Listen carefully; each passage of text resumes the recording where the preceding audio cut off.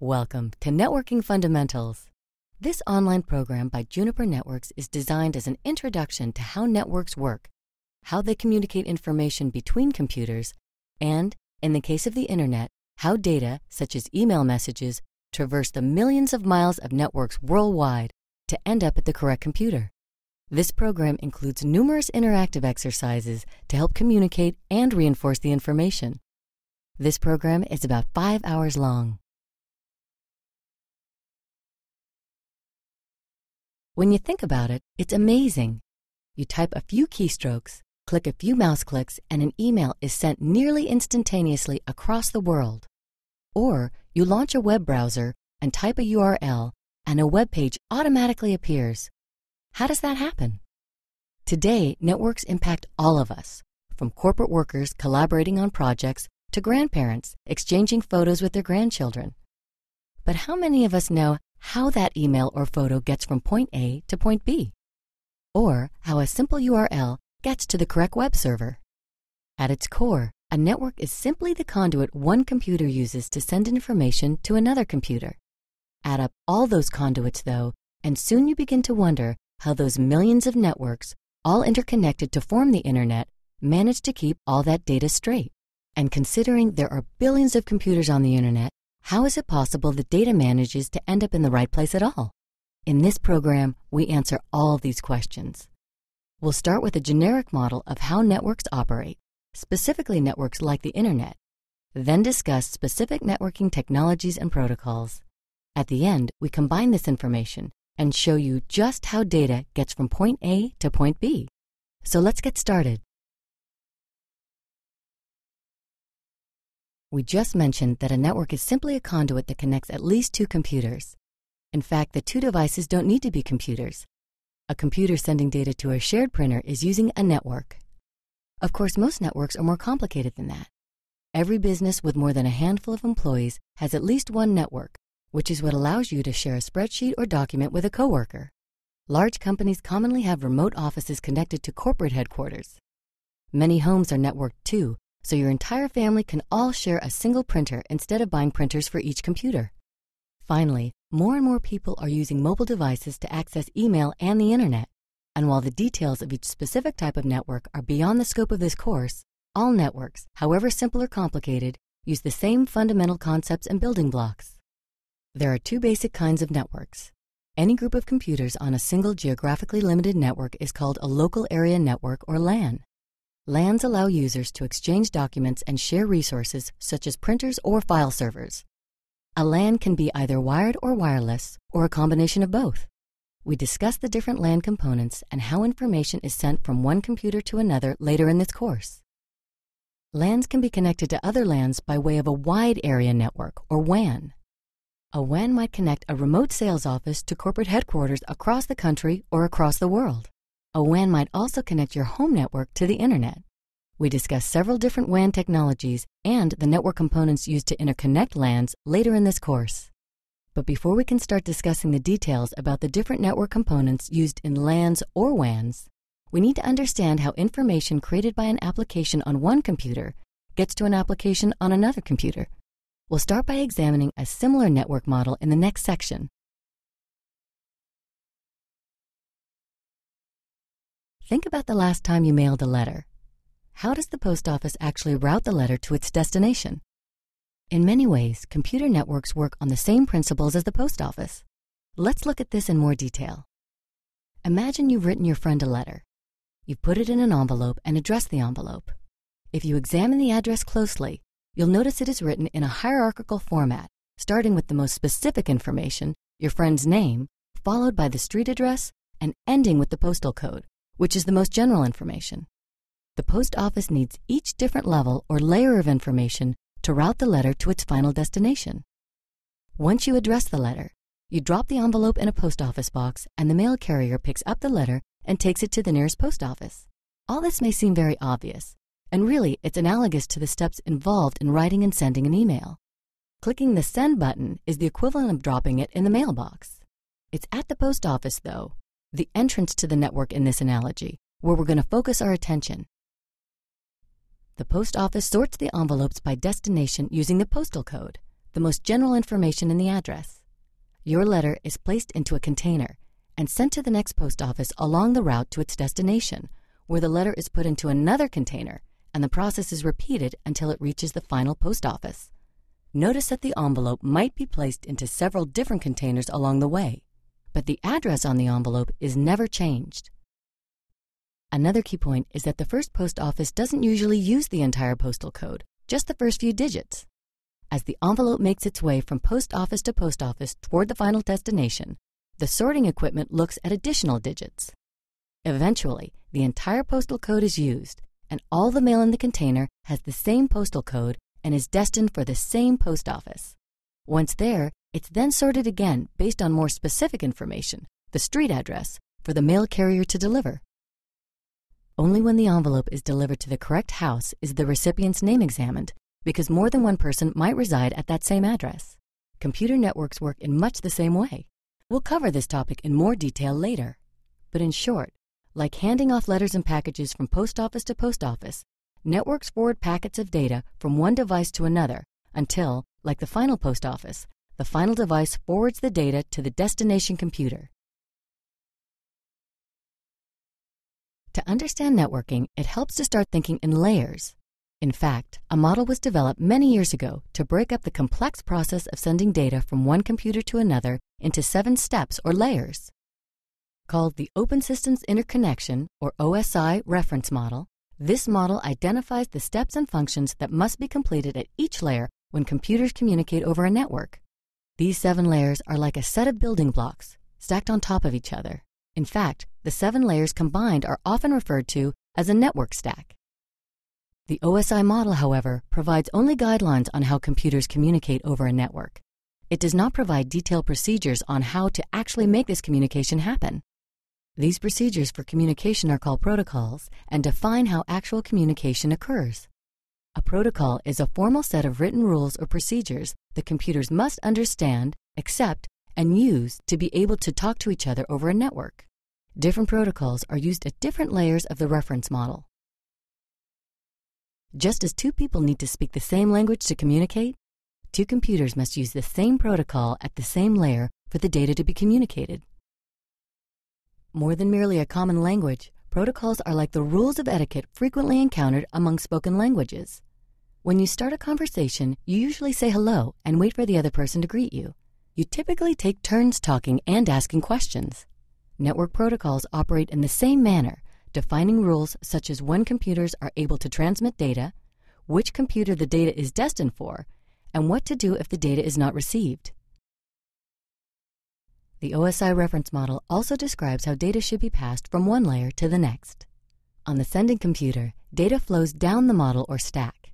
At each layer in the stack, protocols add headers and trailers or footers, which contain information such as addressing and error control information.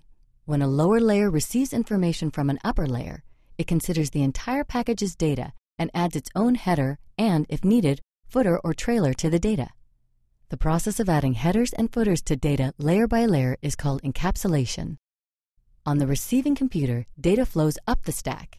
At each layer, the addressing or protocol information is examined and removed layer by layer until the computer gets to the actual data. The process of removing headers at each layer of the stack is called de-encapsulation. The OSI reference model is theoretical in nature and, as we mentioned earlier, does not define actual protocols. The Department of Defense and the Internet Engineering Task Force developed a simpler 4-layer model called the TCP/IP reference model. This model defines specific protocols at each of the 4 layers, such as TCP and IP, 2 of the Internet's core protocols. A group of network protocols that work together is called a protocol suite or a protocol stack. So the protocol suite that governs Internet communication is commonly called the TCP/IP protocol suite and is based on the TCP/IP reference model.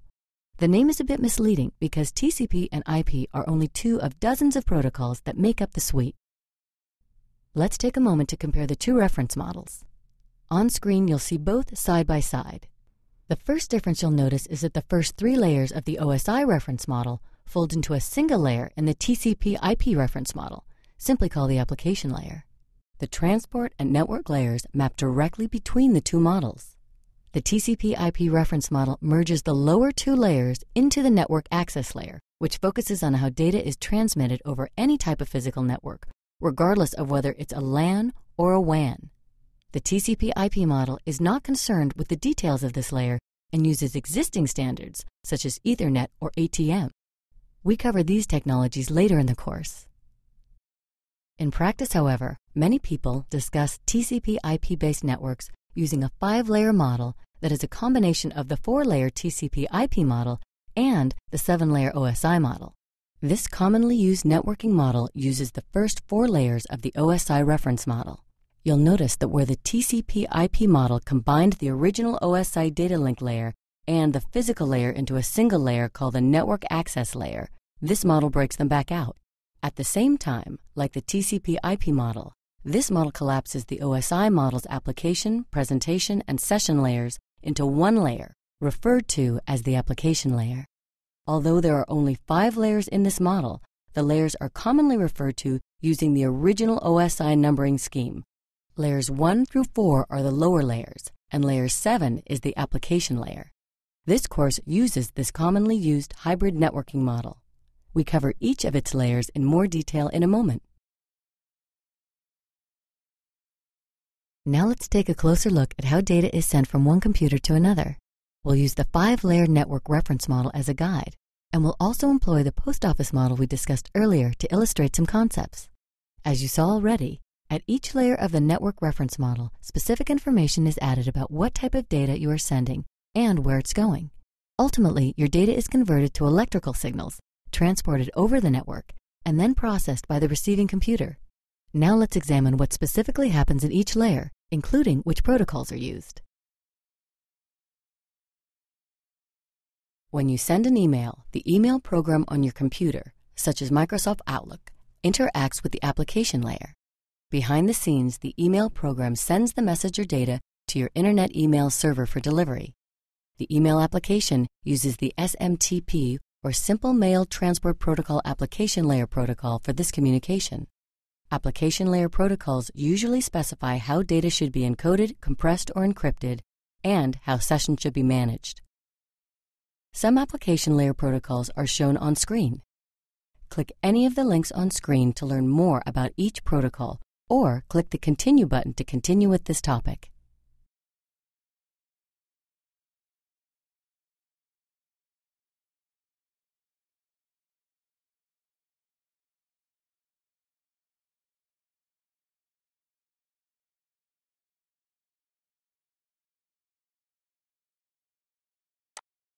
Using our postal mail analogy, our data at this point is like a letter, written in a language the recipient understands and following common conventions for letter writing.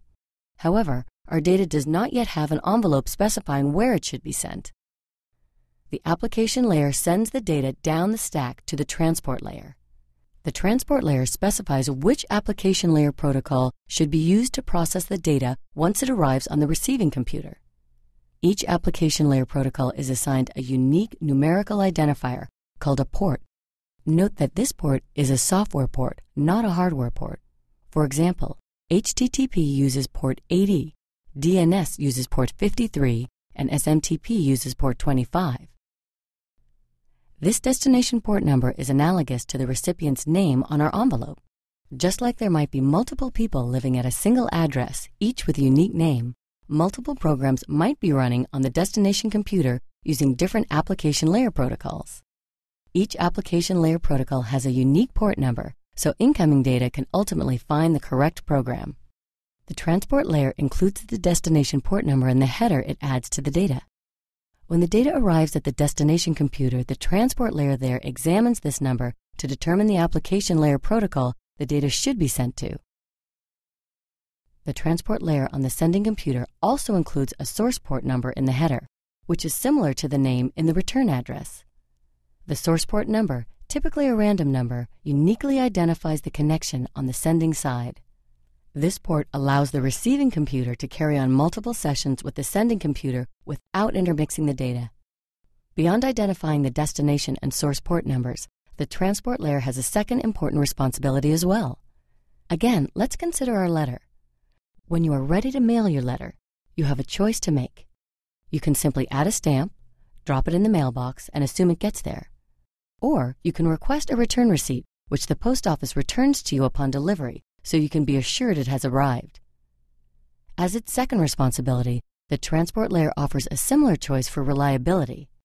The User Datagram Protocol, or UDP, and the Transmission Control Protocol, or TCP, are two transport layer protocols in the TCP/IP protocol suite. UDP and TCP are also known as Layer 4 protocols because they take place in the fourth layer, the transport layer. UDP is a very simple and fast protocol. UDP is a best effort delivery service providing no delivery notification, error checking, or recovery procedures. It's exactly like dropping your envelope in a mailbox and hoping for the best. With UDP, the sending computer doesn't know if the receiving computer actually received the data. Applications sending short messages or time-sensitive data such as DNS online gaming, voice over IP or VoIP, and streaming video applications like IPTV often use UDP because speed is critical. Voice and video applications are designed to handle occasional packet loss without a major impact on performance. For example, you might see a video jump or you might miss a word in a phone call. Sometimes you might not even notice a problem. When you type a URL in your web browser, behind the scenes, you're using DNS to find the IP address of the web server. DNS must operate quickly, and most of the time you receive a quick DNS response. But if for some reason you don't receive a DNS response, no harm done. You can simply try to access the web server again later. TCP, on the other hand, is a more robust protocol, providing delivery notification, error checking, and recovery procedures. With TCP, the receiving computer tells the sending computer when the data was received. It's equivalent to sending our letter by registered mail with a return receipt. HTTP, SMTP, and FTP all use TCP. TCP accepts data from the application layer protocol and cuts the data into smaller pieces called segments to ensure a steady flow of data between two computers regardless of the differences in connection bandwidth. Segmentation is like taking our letter and sending each page in a separate envelope. By numbering the pages, the recipient can place the pages back in order. Likewise, TCP assigns a sequence number to each segment. On the receiving side, TCP uses the sequence numbers to put the segments back together in the correct order. The receiving side uses the sequence numbers to tell the sending side when segments have been received, just like the return receipt in our postal analogy. If the sending side does not receive an acknowledgement within a reasonable amount of time, it resends the segments. Once this process is complete, the transport layer sends the data or segments down to the network layer, which is also known as Layer 3. The network layer takes a segment and adds a header to create a packet. The Layer 3 header contains a destination and source internet protocol or IP address. You'll also hear these addresses referred to as Layer 3 addresses or logical addresses. Layer 3 addressing can be compared to adding your recipient's address and your return address on an envelope.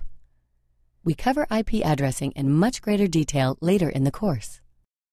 Notice that the network layer treats the data it receives from the transport layer as one piece of data. It does not need to inspect the transport layer headers or the original data during the encapsulation process. As part of its own headers, the network layer adds a number identifying the upper layer transport layer protocol. Each transport layer protocol is assigned a unique identifier or IP protocol number.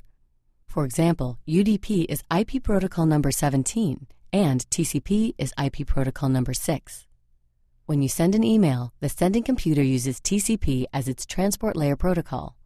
When the sending computer adds the Layer 3 header to the data, it identifies the IP protocol number as 6. When the receiving computer unwraps the data layer by layer, the network layer examines this IP protocol number to determine which upper layer protocol should process the data next. Because in this example, the IP protocol number is set to 6, the network layer on the receiving computer sends the data to the TCP protocol for further processing. The next layer down the stack is Layer 2, which in our 5-layer model is called the data link layer. Layer 2 receives the packet from the network layer and, like the layers above it, adds its own header to the packet to create a frame. The header usually includes another address, commonly referred to as a Layer 2 address. a physical address, or a media access control or MAC address.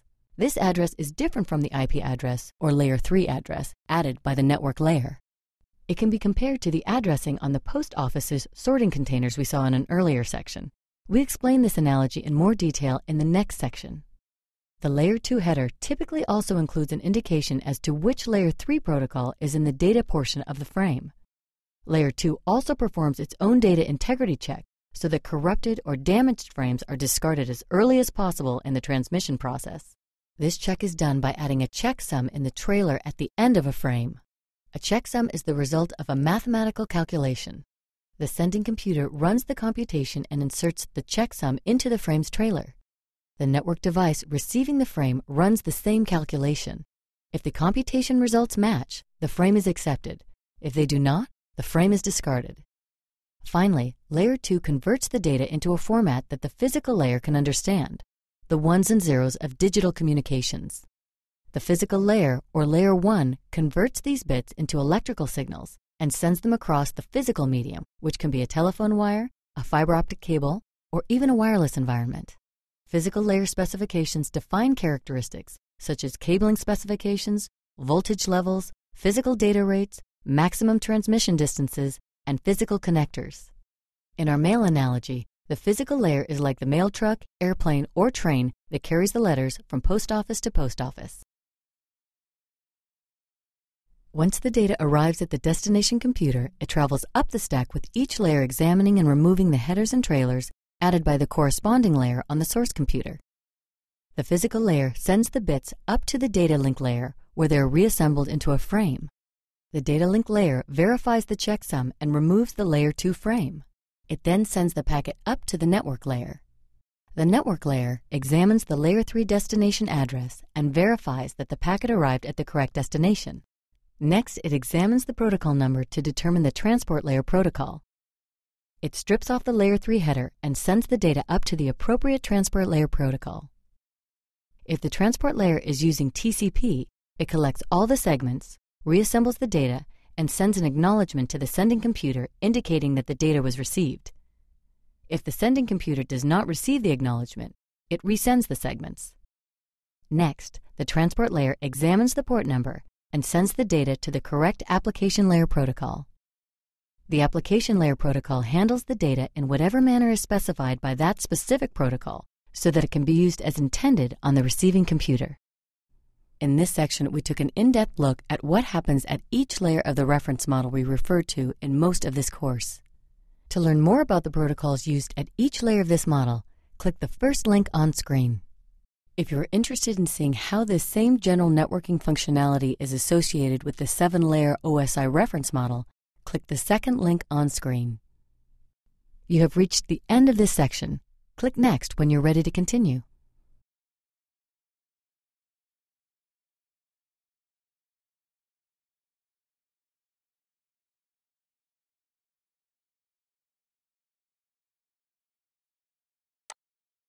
To understand how networks work, it's critical to understand the two different types of addressing networks use.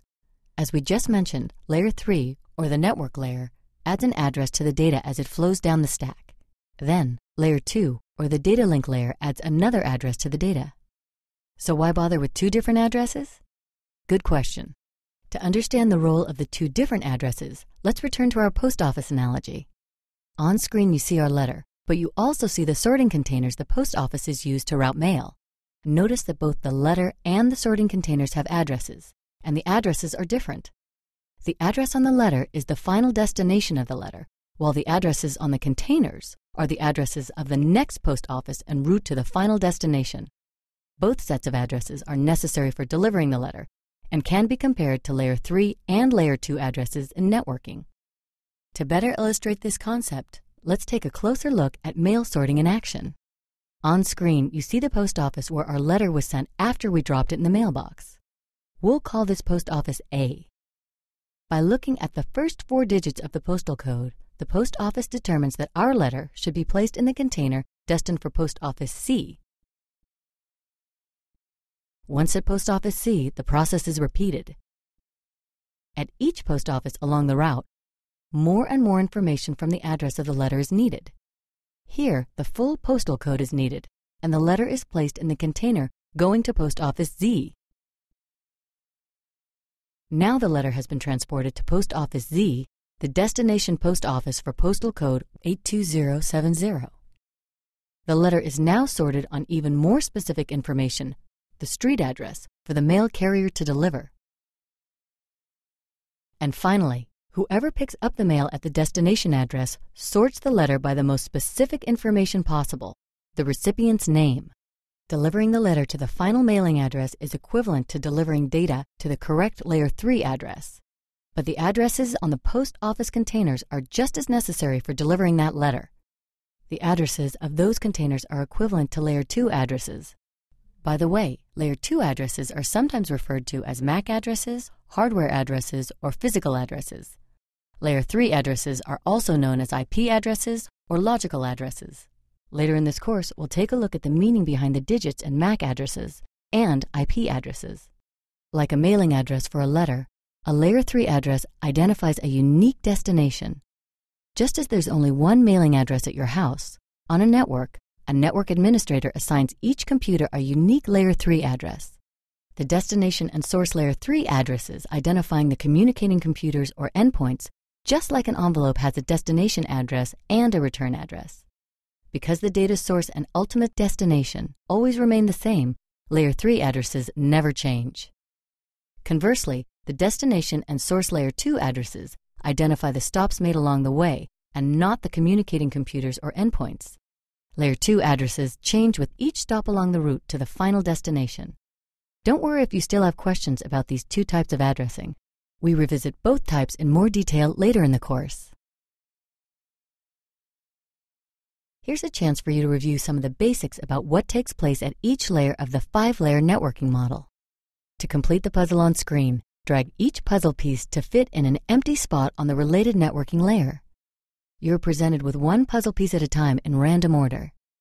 Some puzzle pieces are labeled with networking concepts, and some are labeled with the corresponding parts of the post office analogy. Incorrect matches will bounce back. Match all items correctly on the first try to receive a perfect score. If you'd like a hint, click any question mark in the graphic column.